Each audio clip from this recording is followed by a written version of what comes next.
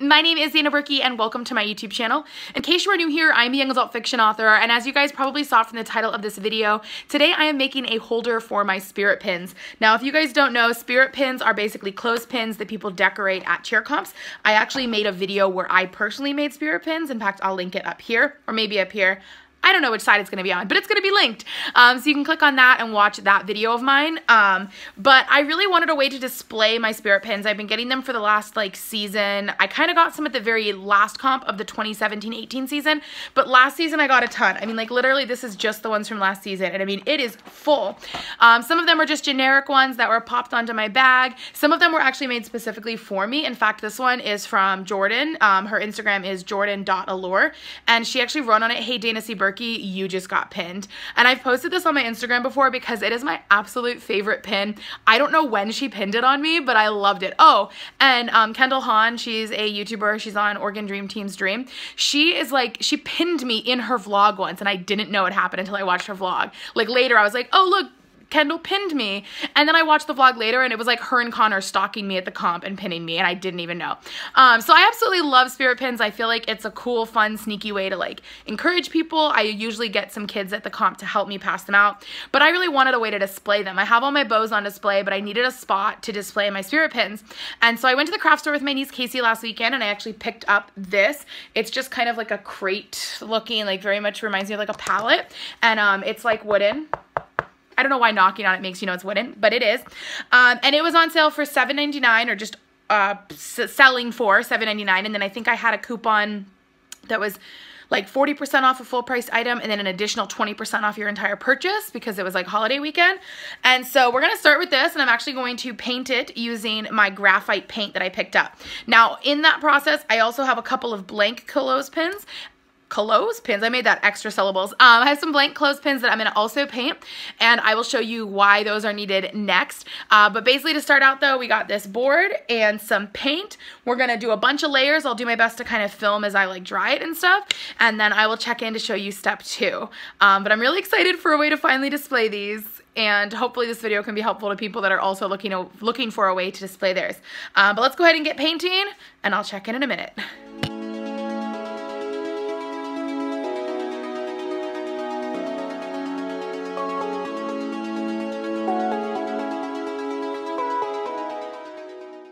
Alright, so it has taken me literally hours to paint just because of drying and stuff. I should have gotten my blow dryer out, but then I was also doing other stuff. But so here's the back of the board. Sorry if my process shot while painting didn't work well.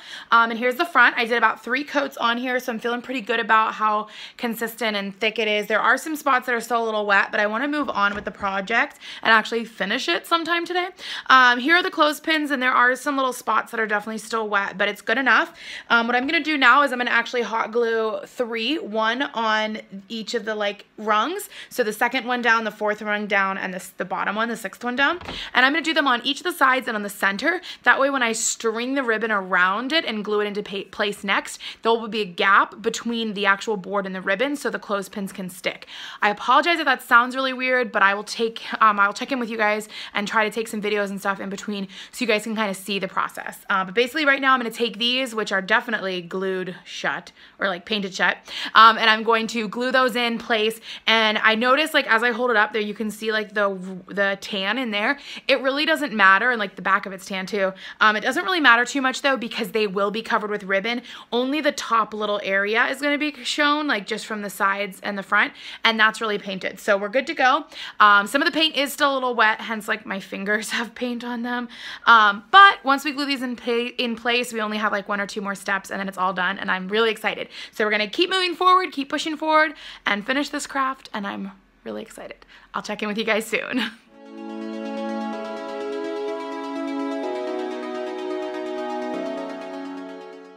Hot gluing is done, and I didn't even burn my fingers.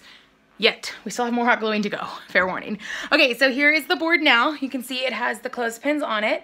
Not very exciting, but what we're going to do next is I have this black ribbon, and I'm going to measure it 3 times to go across the 3 strips that have the clothespins. From there, sorry, I thought I had paint well, I do have paint on me, but I thought I got more paint on me. From there, I'm going to start by gluing it at the center clothespin, then the outside clothespins, then wrap it around the back and glue it again. And that will, again, allow a little bit of a gap in between the board and the ribbon, so it'll actually hold the clothespins. This part, I don't really know if I'm going to be able to film any of. We're going to try our best, but yeah, I just wanted to kind of explain it ahead of time just in case. But I will check in a moment once I have that done, and then from there, we can start attaching the clothespins and making sure it works. I'm really excited this is done. The painting is definitely the longest part. Definitely the longest part is like waiting for the paint to dry. If I had just gotten my hairdryer out, we wouldn't have had this problem, but oops. Okay, I'll check in soon.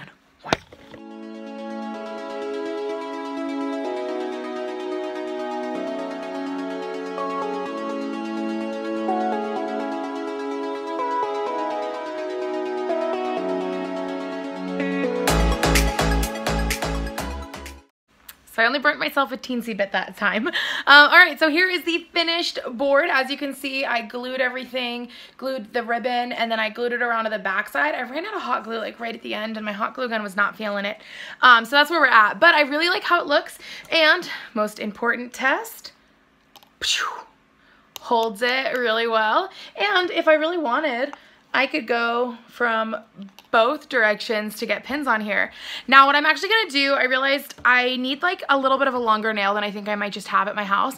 So I'm gonna see if my push pins will hold these up on my wall, and if not, I will likely like check in tomorrow. But really quick, I'm gonna go check and see if I have a way to hang this up on my wall. I obviously don't wanna hang it up if it's gonna fall. I don't wanna put a bunch of pins on it if it's gonna fall. So I will check in a moment or tomorrow. One of the two. Either way, I'm really excited how it looks so far, and this is going to be so cool on my wall. So I will be right back either in a few minutes or tomorrow. One of the two. I don't really know yet. I don't know. All right, we got my bow wall and my clothespins. It is attached with some push pins, as you can see.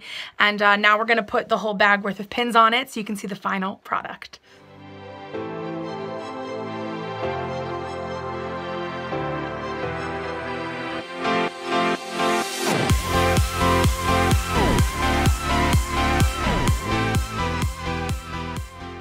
All right, so my pin wall is all done. I have a great way to display my spirit pins. And what's really great is I can definitely squish them to be a little bit closer if I wanted. So I have a lot of room for this upcoming cheer season. Overall, I really like how it turned out, and it can be done with lots of different colors and glitters. And I definitely love it. I already want like a bigger one though, because I can see this filling up this next cheer season. So I wanted to quickly wrap the video up here as opposed to in front of the pins, just because it was a really awkward spot and hard to kind of hold the camera and stuff. But overall, I'm really happy with how it turned out. I think it looks really, really good. And like I said, like there's lots of room for it to grow. And I did notice that if I put the pins on like the top half of the ribbon, it eventually started tipping forward. So I had to make sure they were on the whole way.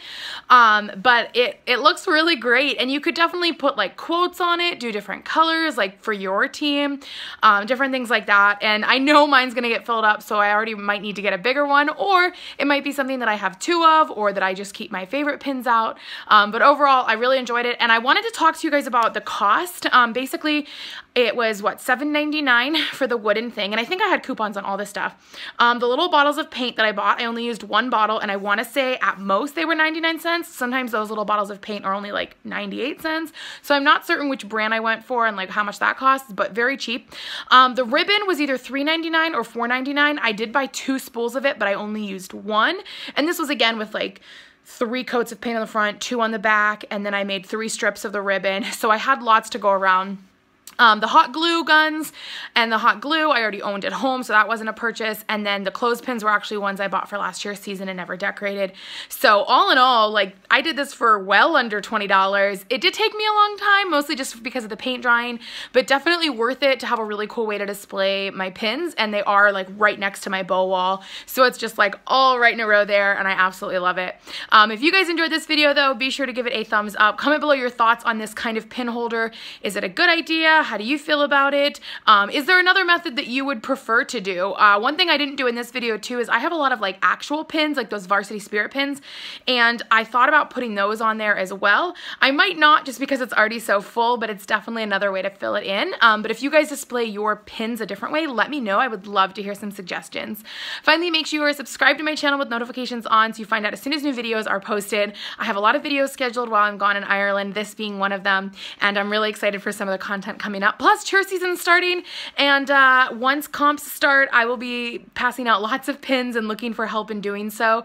I started getting these like mini ones last cheer season, and they're my favorite, and I already can't wait to pass them out to you guys this year and to hopefully get even more pins for my pin wall. I absolutely love the whole idea of spirit pins, and when I get one, it just makes me so excited, so I love doing that for other people. But so stay tuned for all the vlogs, all the reactions, just all the fun this cheer season. I cannot wait. For now though, thank you to Casey who helped me design this project. She kind of pitched her ideas in a few times when I was looking for some help. But other than that, thank you guys all so much for watching, and I will see you all soon.